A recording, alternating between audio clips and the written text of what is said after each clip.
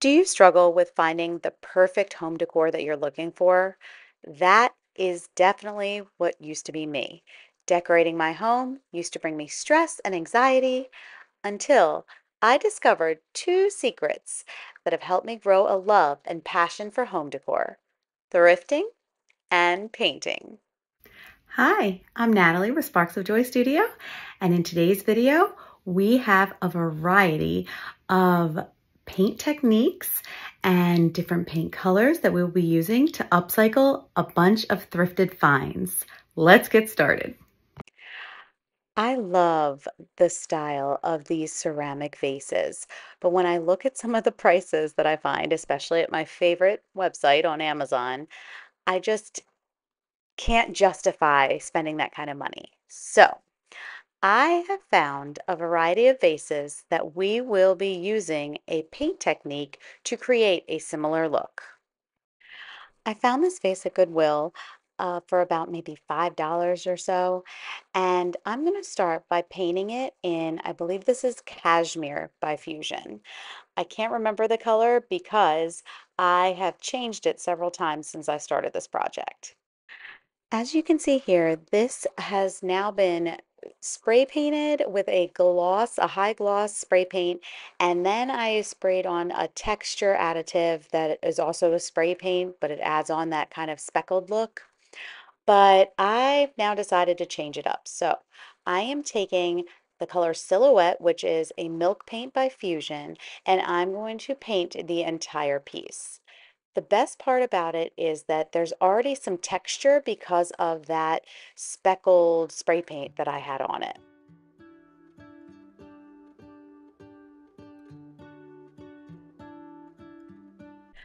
Now that that's dry, I'm going to be taking a few colors from Fusion Mineral Paint. These are the all-in-one paints. I've chosen Chateau, Eucalyptus, and Algonquin. I will say that I also added in Woodwick while I was working on these projects. I'm taking a small sponge and I'm just going to get a little bit of paint on there and start by dabbing very gently on the vase in different random places. There's no rhyme or reason to what I'm doing. Basically, I'm just getting myself started. This is the first of the vases that I did, and you'll see as you see me do some of the other vases, I get a little bit more confident and it goes much faster. But as I go through, I even tried this fan brush to see if that would create a different effect. It ended up being simple enough to just use two to three different sponges and sponge it on in random order and mixing them as the paint was still wet because that allowed the paint to blend but not be too integrated with each other so that it ended up as just a solid mess.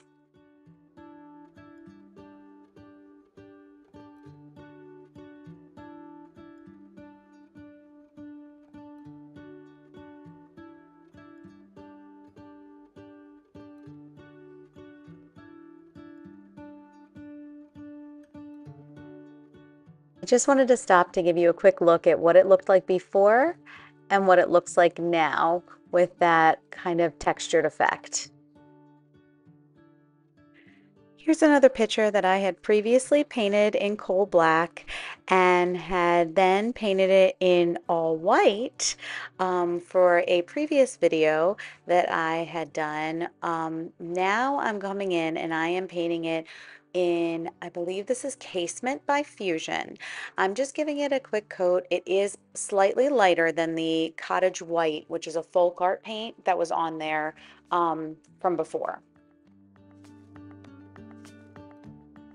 Now I'm going to be coming in with those same three colors and I am going to be creating a similar effect. I do want this picture to be lighter than what you saw in the previous vase, so I am not using Woodwick in this on this picture.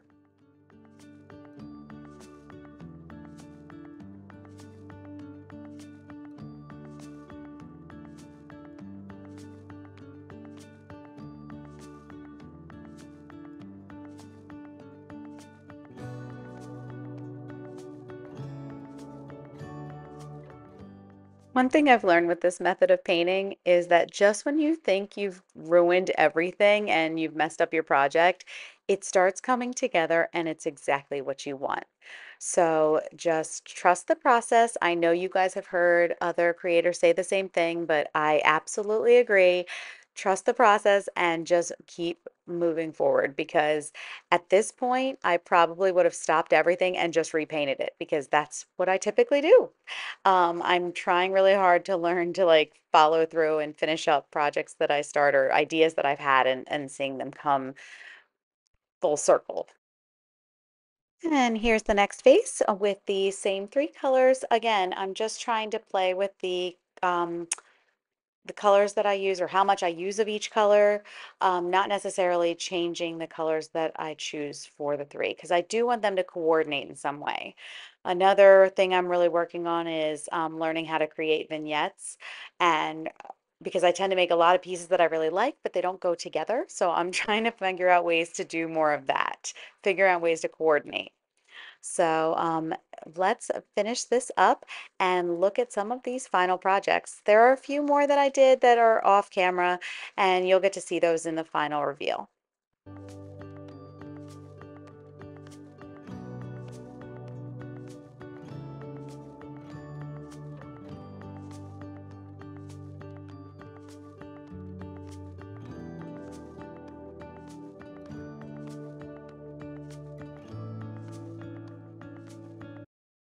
For this ceramic cup, I started by painting it in conservatory, and now I'm coming in with a custom blend of a variety of fusion paints that created this brownish purple.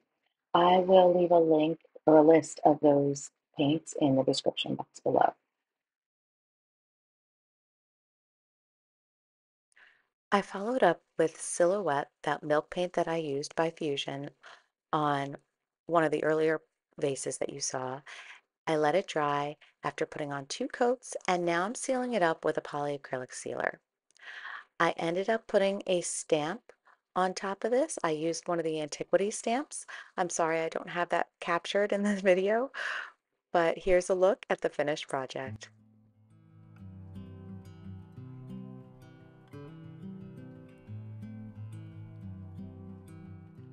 This pink vase I had found at the Goodwill outlet. I was very impressed that it had not been chipped or cracked in any way. My mom, when she saw it, said, "I love the vase. I do not like that color." Well, the wonderful thing about paint, you can turn anything that you like the shape of or the look of to the color that you want. So here is Heirloom by Fusion. I also have this container. It was like a money jar with the cork top that used to be really popular. I had sprayed it in a creamy white, and now I'm coming in with Putty by Fusion.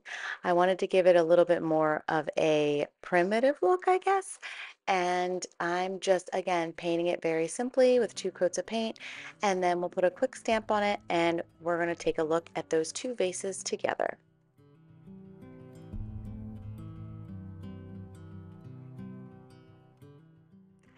I also used that putty color from Fusion on this rustic wooden tote that I had gotten from Upcycled by Bree at her website. And I had previously painted it in Oakham by Fusion, and now I'm coming in with that color putty, which I will be covering around the sides and the bottom of the bin. I'm going to leave the inside of the bin that same brown that you see here. Once it was dry, I gave it a light sanding, and here's a look at what it looks like once that sanding was done. And here's a look at the finished project styled in my home.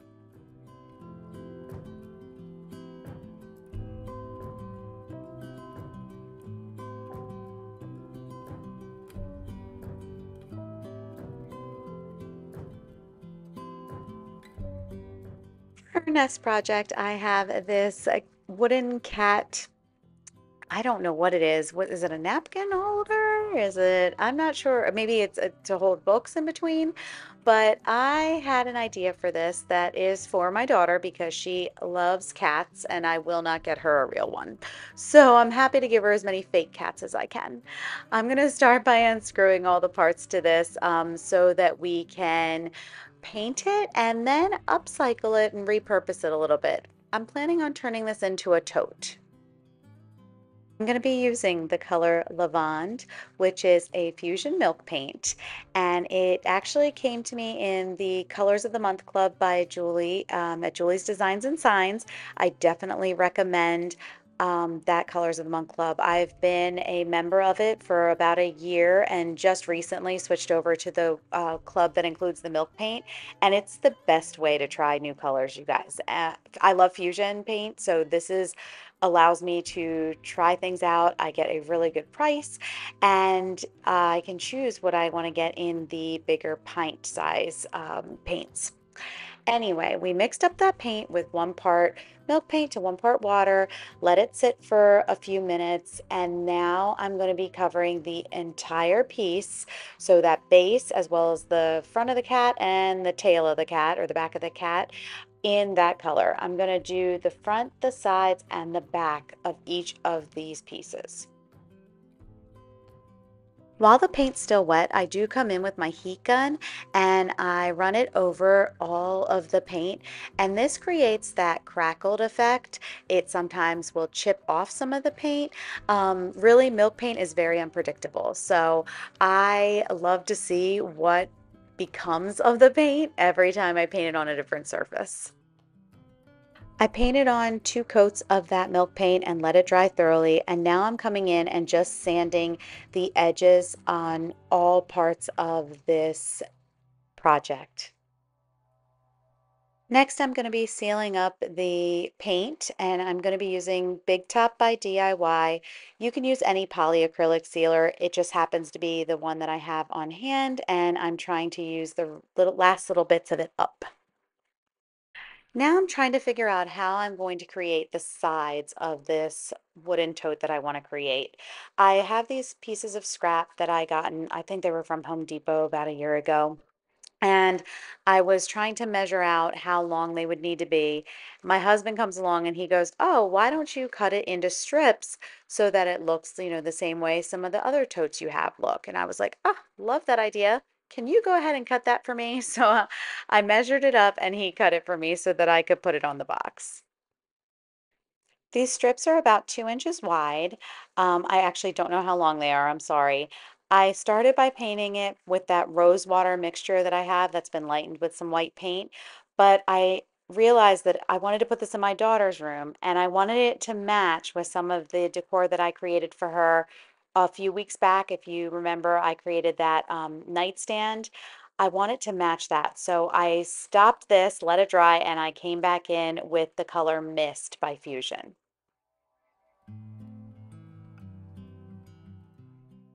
I also cut a spindle the size of the tote so that I could use this as the handle and painted it in that same color, Mist by Fusion.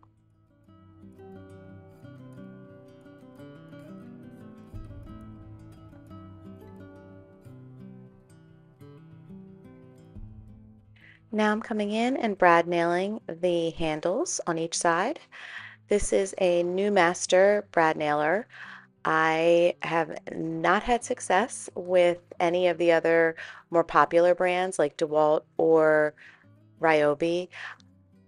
I bought both and I had to return them because they basically didn't work after the first use. So this one I've been using for a few weeks now and it's been amazing. So I definitely like this brad nailer and it was less expensive. This is the battery operated one, but I also have the corded one, and both of them have been great. The only difference, or I guess the only downside, would be that the Ryobi and the DeWalt brad nailers do allow for longer brad nails. This one I think only goes up to an inch and a quarter. I'll leave a link in the description box below. I did get it on Amazon.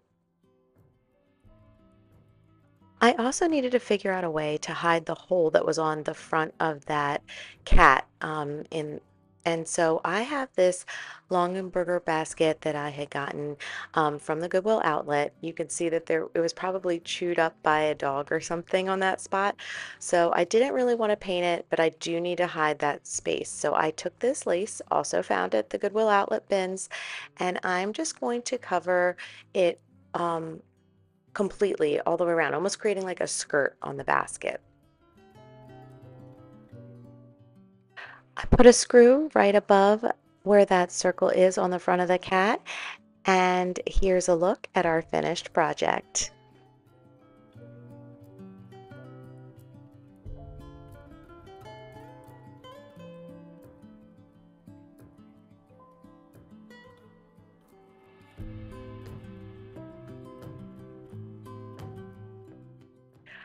For our last project today, I have this long wooden candlestick that I have had for a while, and I didn't like the fact that it wasn't straight up and down. It kind of leaned to the side a bit. So I'm actually going to turn it into something different. As you can see, I've cut this up into four, I think it was actually five different pieces, but I didn't use the last one in this project. Oh, there it is. I am going to start by painting them all in the same color. I initially tried Blue Pine by Fusion, which you see in the top left, but I actually decided on Woodwick by Fusion. I think I like the color of that woodish brown color better, so I ended up painting everything in that color. I also added in this other piece of scrap that I had in my stash. I wanted to add it in because I am going to be using succulents with all of these, and I liked that there was a hole on the side of this piece. Now I'm coming in with my drill. This is the Ryobi drill that I do actually really love. This one works really well for me.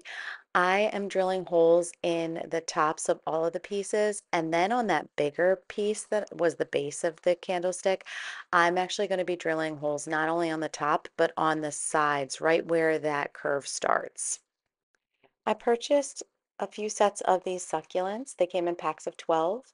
And now I'm just figuring out how to position them on each of the little mini vases, I guess, that we've created.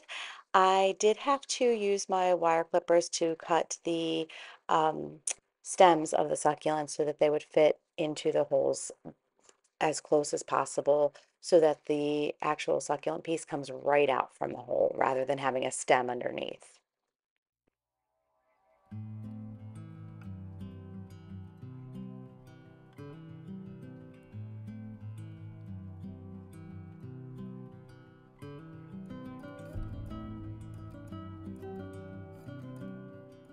I finished this off by covering everything with some white wax, letting it sit, and then wiping off the excess.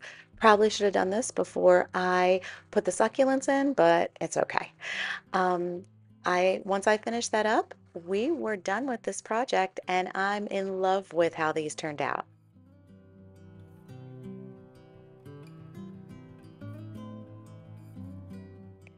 The excitement of thrifting paired with my joy for painting has given me the motivation to really create my perfect home. I hope you've enjoyed today's video. Thank you so much for watching, and I look forward to seeing you again very soon.